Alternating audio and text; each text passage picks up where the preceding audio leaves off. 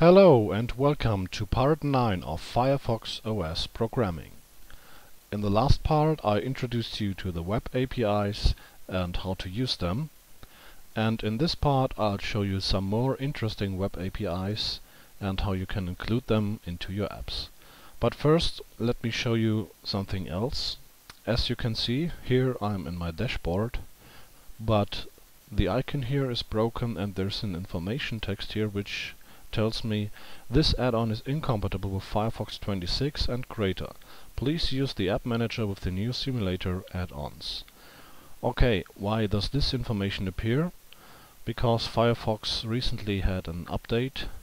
If I pop up the information here about Firefox, you can see it's version 27, and the last version I had installed was version 26, where everything worked fine. This system is currently under development, so such things might happen.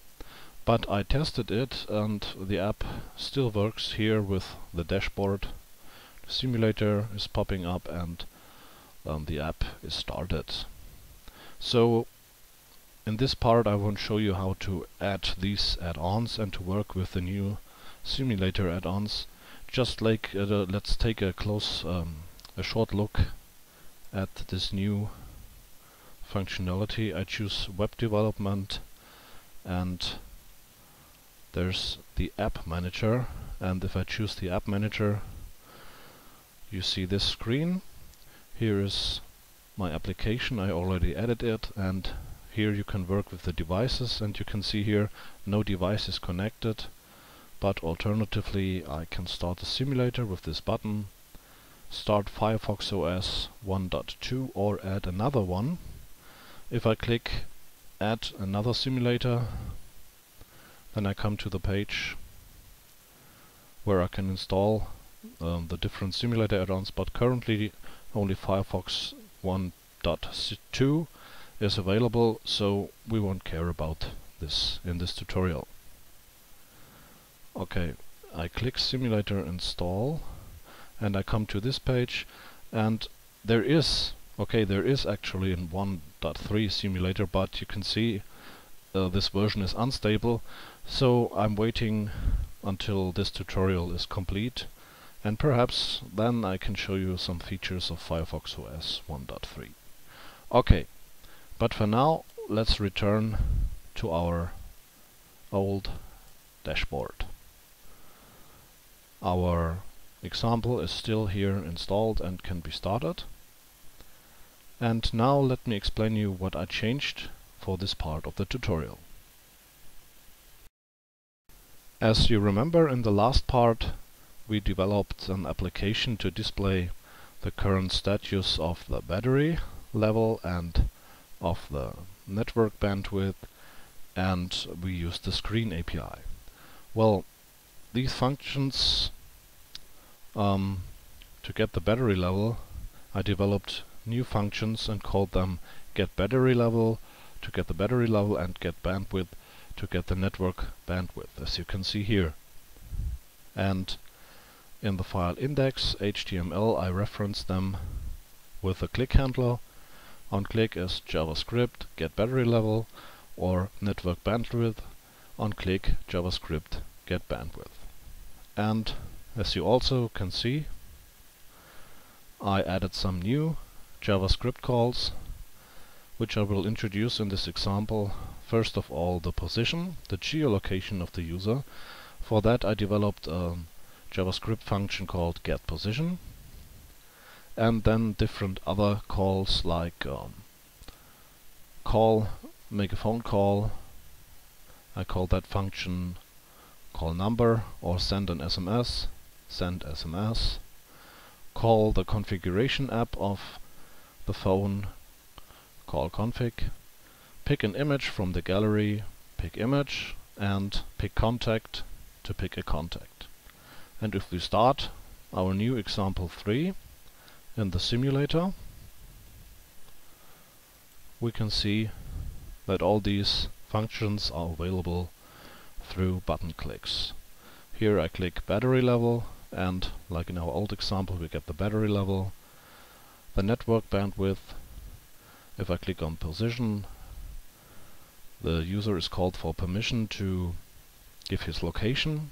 I say allow, and then you see the user's location will appear here. We can enter a phone number. I just use 1111, and if we say make call, or make call, the telephone application is called and the user can call this number. Similar to send SMS. If I click send SMS, the messenger application of the phone is called. And what else do we have? Call config app, then the configuration is called. These are all things I will show you here in this tutorial. Just to have an oversight, I show you in short what they will look like.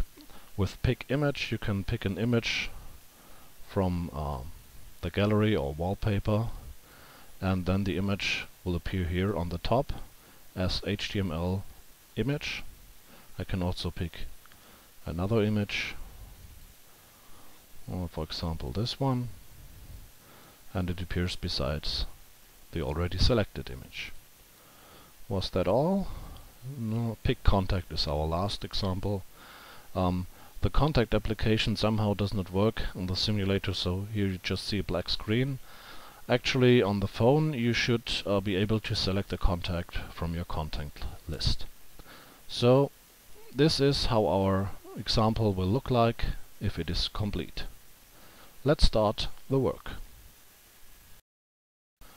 Okay, the first thing you should do is, because we now need permission from the user to get the geolocation here, we have to add a permission in our manifest.webapp. So let's go to our project, our manifest.webapp file in example 3, and add these lines here.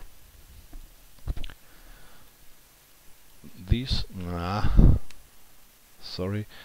lines here to get the user's permission of his location.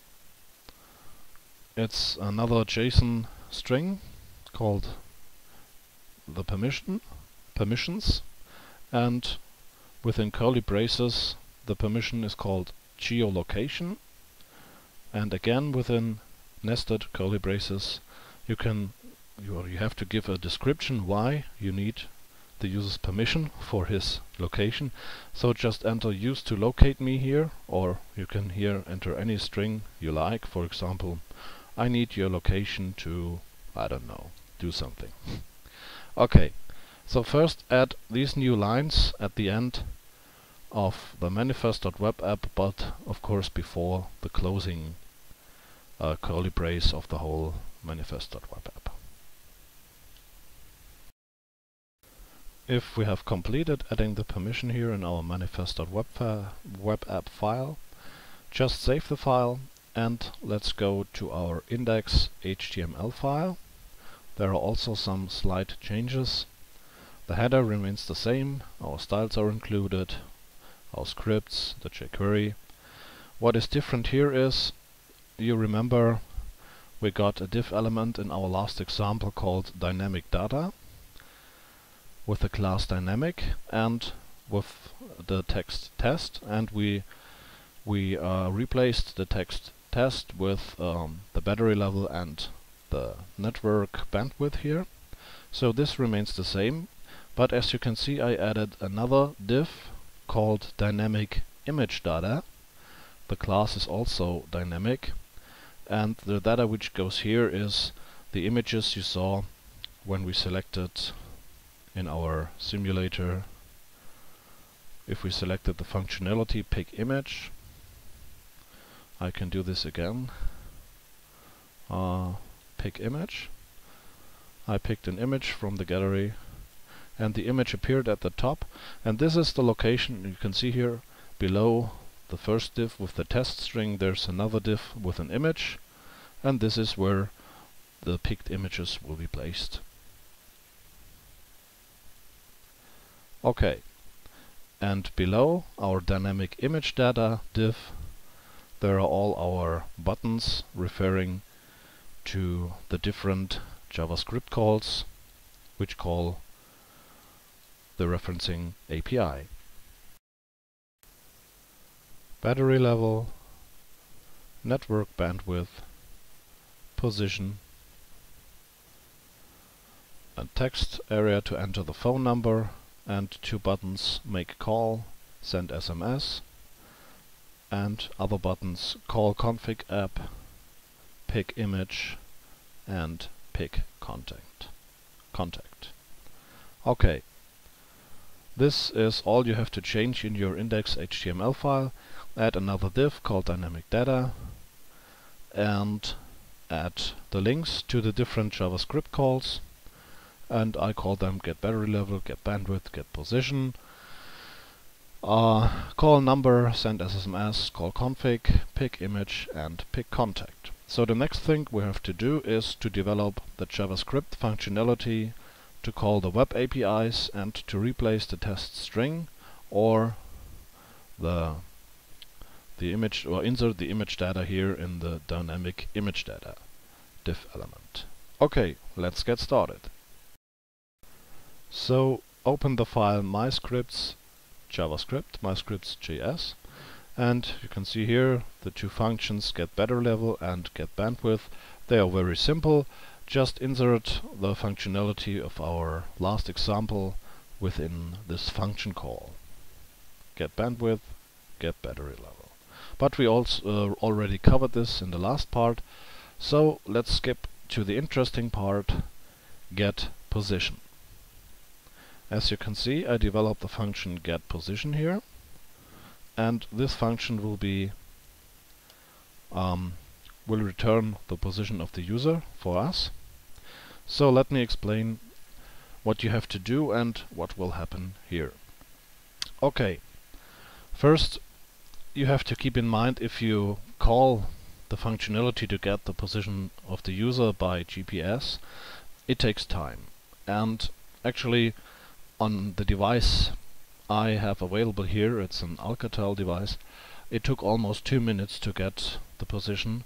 So the time between the call of the function and the time you actually get any coordinates from the API could take from seconds to minutes.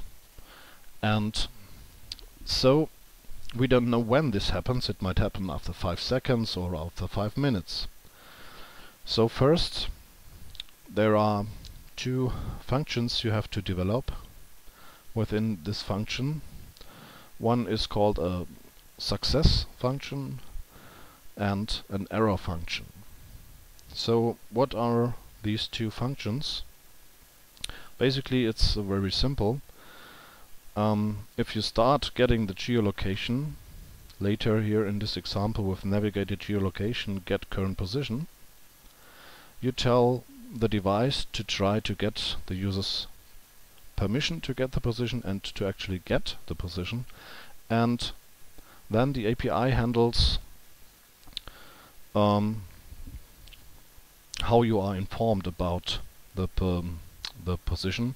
So for example, after 1 minute, if the device can provide a position, the API calls the success function automatically without anything to be done by you, and as a parameter you get the position object of the current determined position of the user. And you can see with position.coords for coordinates.latitude and with position.coords.longitude you can access the latitude and the longitude of the current position. So you can be sure this function is called if the position could successfully be determined. So if we have the position, the latitude and the longitude, we just do the same here in our success function as we did in the get battery level function. We replace the text within the div elements dynamic data with the text lat for latitude and the current latitude, and long for longitude with the current longitude. So what happened here in the simulator is nothing else than, of course, this here in the simulator is, because it is a simulated location, it happens almost at the speed of light. So if we click position, then the user is asked to permission to give his permission to get the location. Okay, I select allow, and then this success function is called, and you see the test is replaced by latitude and longitude by the current coordinates of the user.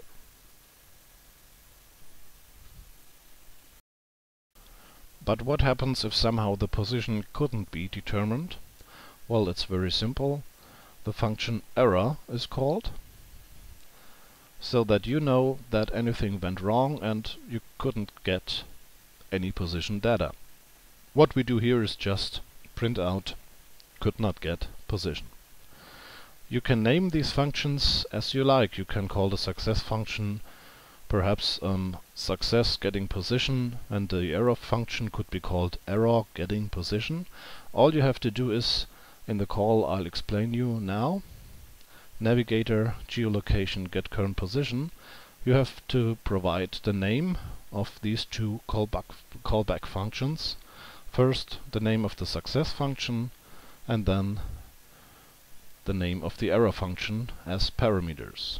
Okay, so let's go further. We have one function success, which is called when the position could be determined within the get position function, and another function get error within the get position function, to be called if anything went wrong. After these functions have been defined, they don't get called at the moment you call the get position method, they're just skipped, and this code is actually executed. So what we do here is we check if the current navigator or the current browser is able to get geolocation at all, and we do this with if geolocation in navigator, and if this is true, you can be sure that navigator geolocation get current position can be called. And this is what we actually do when we have geolocation available. We call get current position, and we give the get current position method the name of our success function and of our error function, and everything after this point is handled by the web API. It either calls our success function after a time or our error function. If for some reason geolocation is not supported, the else part is executed, and here we simply replace the test string with geolocation not supported. This all looks more complicated as it actually is. Just simply remember, write down a new function, for example get position, and within this function define two other functions, one called success and one called error, and within the success function the parameter of that function position is given to you, and you can get the latitude and the longitude from this position object and do anything else with the position. And then, after you have defined these two functions, just check if geolocation is supported in the navigator and call navigator geolocation get current position, and from that time on the web API tries to get the position and automatically calls either one of these two methods, success or error. That's all you have to implement in JavaScript to get the user's geolocation. And of course, in the index.html file you have to reference the method get position, for example with a button as I did it here. On click JavaScript get position, and I already showed you this. If you start in the simulator, the app, and click on position, the user is asked for permission because we added the permission in our manifest. Click allow, and on a real phone it might take minutes, but here in the simulator you have it at once, the current position, latitude and longitude. what you can do is, here you have a button to fake the current position of the user in the simulator. If I click this button, you can see I can edit the coordinates. For example, let's take here not 1237 but 38, and I click OK. Let's call the function again, position, and you can see now the latitude is 38 now.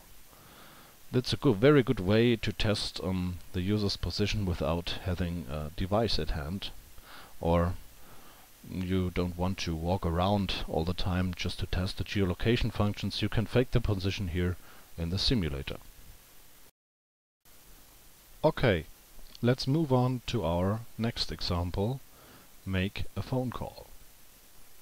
First, of course, you have to insert an input field here with a label. Please enter the number, and then input type is equals text, and I gave it the ID phone number and also the name phone number, and then this text field here should appear where you can enter the phone number.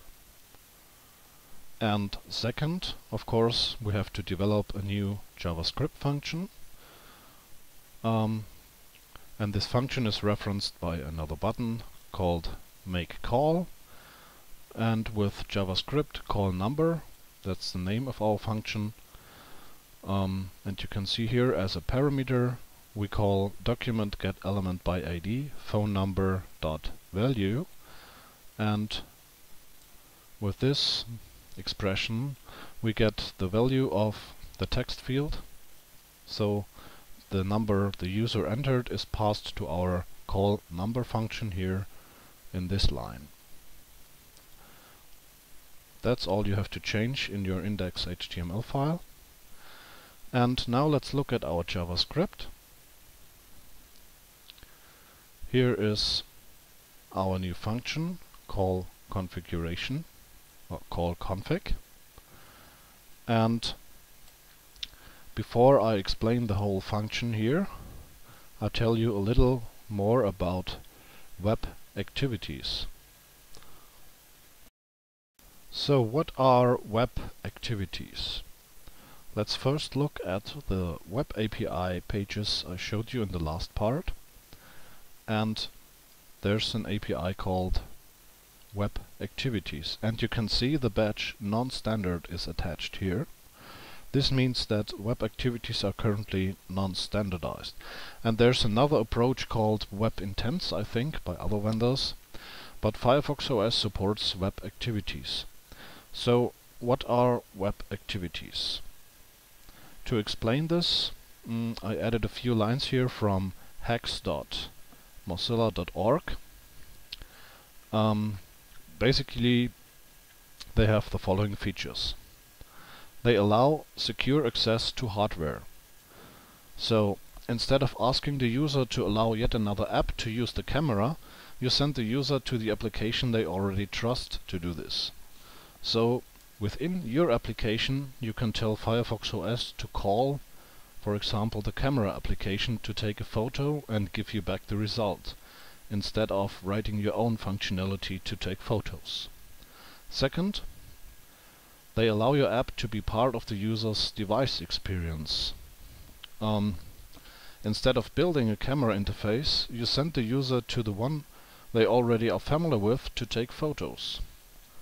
That's what I already explained. You don't have to write a camera application yourself, just use the application the user already knows, which is installed on the phone, and let it give the photo back to your app.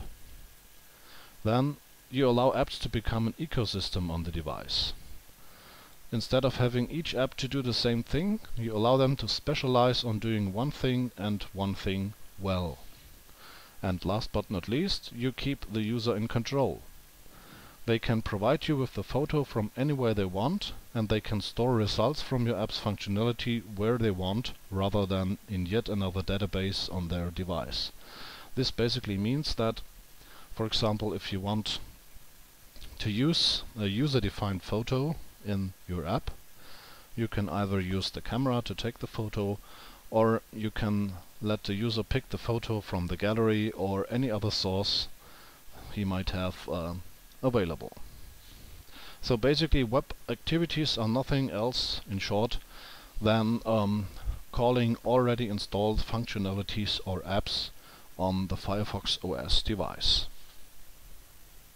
And of course our first example, calling a phone number, call number here, is such a functionality.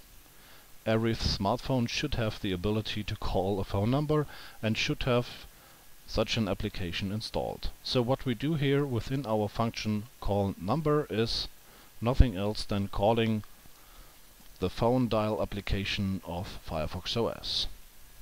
So how do we do this? For all web activities we need a new instance of mods activity. So we declare a variable called call here in this example, and new activity is our object. Then this object does have different parameters associated here in JSON notation. A name, in this case the name must be exactly this one, dial, and data, and of course the data to dial is the phone number to dial, so number, and we provide the number from the text field. We remember we call our JavaScript function call number with the parameter of the number the user entered in the text field, so our parameter number will be this number. And this is all. This is all the magic you have to do to call a phone number. Call number, a new JavaScript function with the parameter of the number to dial. This can also be a static number, but here, as I explained, we take the number the user entered here in the text field. So just define this function. Within this function, create a new instance of mods activity with these parameters, name, dial, and data, the number. So let's see if this works. Let's save this file, my scripts, JavaScripts. Make sure you have added these two lines, that the button appears, and let's enter a phone number 04911111111. I don't think anybody's got this number, or at least I hope so. Don't call it. And I click our button make call, and you can see instantly the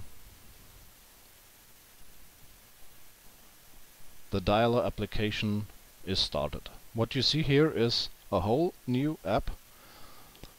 Firefox OS started the dialer application.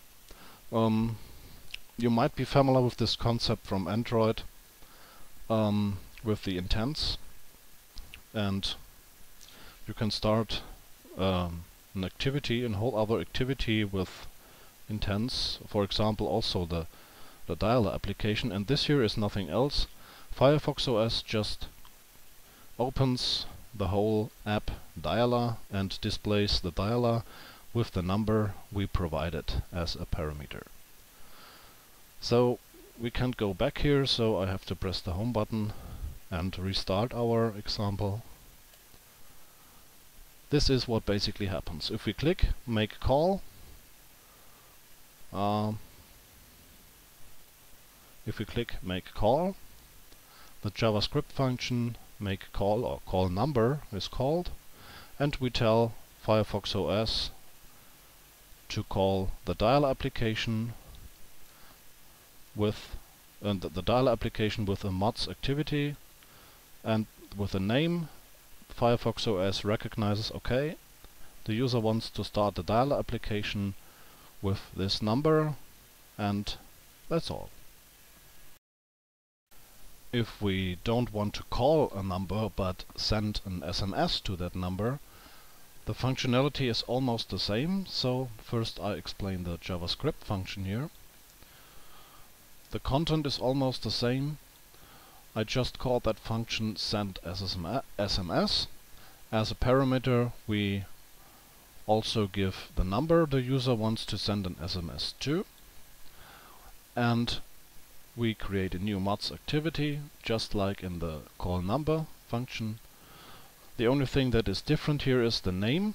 It is not dial, but it is new, which means the user wants to create a new message of any kind, and what kind of message this is part of the parameters here in the data section. It's of the type WebSMS SMS. And the number is the number the user entered. So if this function is called, the SMS application or the messenger application installed is started with this number, and the user can enter the number and send an SMS. What we have to do in our index.html file is just add another button, send SMS, which does not call number but send SMS, and the parameter is the same: document get element by ID, phone number, value. That's all. Let's check this. I have already entered a number here. I press send SMS instead of make call, and the messenger application is started.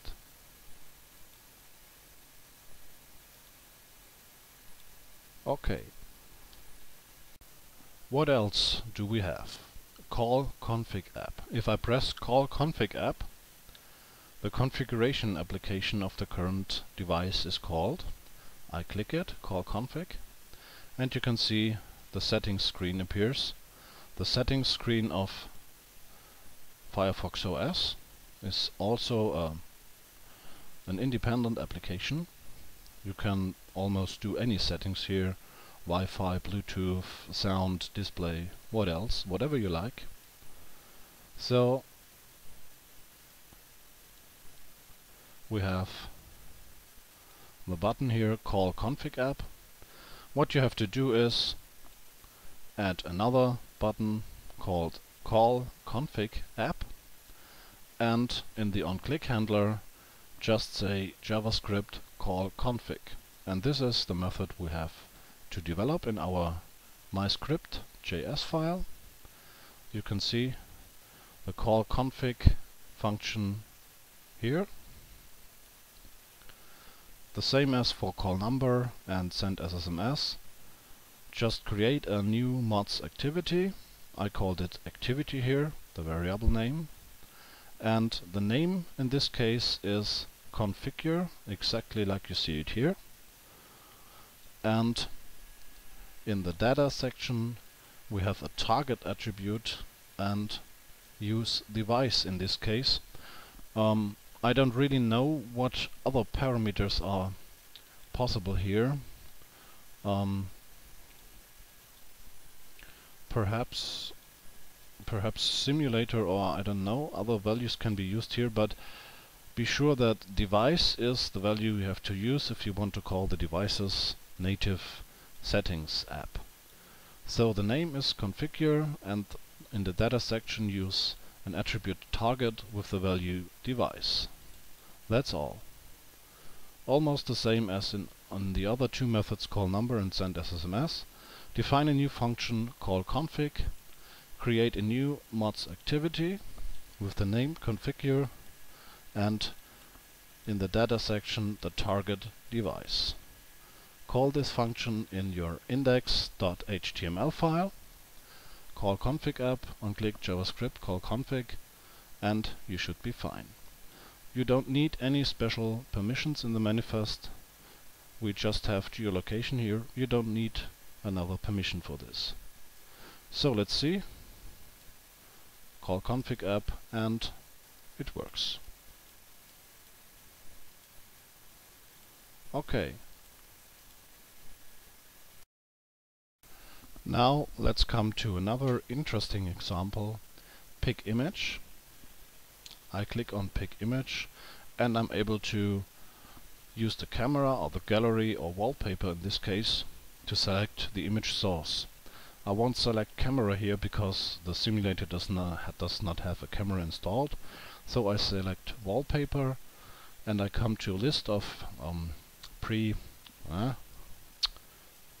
pick image of pre-installed wallpaper images on the device or on the simulator. I select one image and it instantly appears here at the top. Okay, so let's dive into this and how this is implemented. Of course, we have to add another button called pick image as a value in this case, and call the JavaScript function pick image. And how this function is implemented we will see now. We go to myscripts.js, search for the function pick image.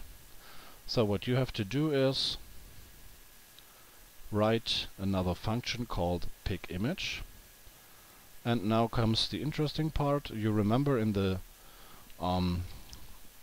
geolocation example you had to provide two functions for success and error, and these functions were called asynchronously, perhaps 1 minute later or 2 minutes later after the user called the getPosition method, because the position is not instantly provided. That is the reason why the system uses these callback functions. And you might know that if you select pick image, the user of course takes time to pick an image. You don't get the image back from the user within a millisecond. So for this example pick image we also need callback functions, and I called it activity on success for the success and activity on error if an error occurred. So but first let's define our mods activity to pick the image. As in the other examples, declare an object as new mods activity. The name of this activity is pick, so you tell Firefox OS to pick anything, and what to pick is explained here in the data section. It's of type image JPEG, so Firefox OS knows you want to pick an image. After you have called this mods activity, the system is waiting for the user to pick an image or to cancel the pick of an image. And if this is finished, it either calls the onSuccess function or onError function. So what happens in the onSuccess function? What we do here is, first, you remember in our index.html file we declared a new div element called dynamic image data, and what we will insert here is an img element, an image element with the source of the picked image. So let me explain you how to do this.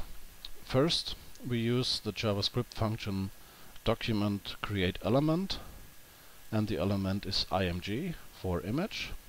So we tell Firefox to create a new image element, and we say that the width of the image shall be 80 pixels wide. In this case you can use another value, you can use 120 or 200 as you like. I used 80 pixels here for one image. So, and the source of the image, now comes the complicated part. Imagine. Yes, you have to imagine. The source of the image is created by window URL create object URL, and as a parameter of this function call you give this result blob.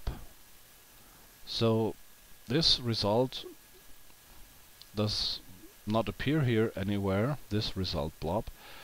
Just imagine this value is determined automatically. You can access it in the onSuccess function, and it provides you with the local URL of the image.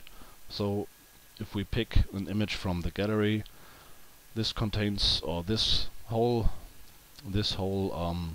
line creates an URL for a locally stored image or an image from the camera and assigns it as the source of the image. This is what this line internally does. And then it even becomes more complicated. We create a variable called dynamic data, and with this line, document query selector, we tell the system to go to the part in the document where we have defined the ID dynamic image data. So we go, or the system goes to this part here of the document, and then in the next line we say dynamic data append child, and as a parameter we give our freshly created image element we created here in these three lines. So what actually happens is the system is going to the dynamic image data section and adds here a child element. This might look like image source and so on. This is what you have to imagine what really happens if we execute this JavaScript part. So an image is added between the div and the slash div of our dynamic image data part of the HTML document here. Okay, this is what happens here. And we have another function, the error function, activity on error. We just do an alert here if something went wrong. So let's repeat it in short. Write a new function called pickImage. Create a new mods activity like in the other examples. The name of the mods activity is pick, and in the data section give the type as image JPEG. Then develop two functions, a success function and an error function. In the error function just do an alert that the user knows something went wrong, and in the onSuccess function do the complicated part here, which is basically nothing else than create a new image element with the image the user picked from the gallery or with the camera, and go to our dynamic data section and insert this image element as a child so that it actually appears here. That's all what happens in the pickImage function. I will restart the simulator and so that we can see this from scratch. Refresh.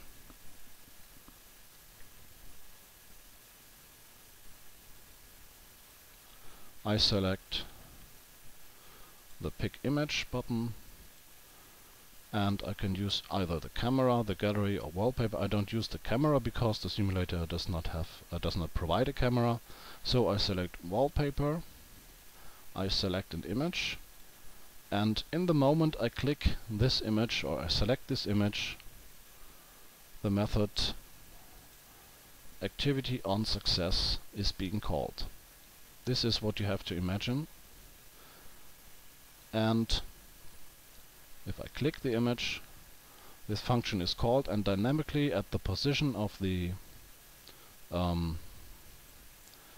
dynamic data div element here, a child element image is inserted at exactly this position. This is the whole magic.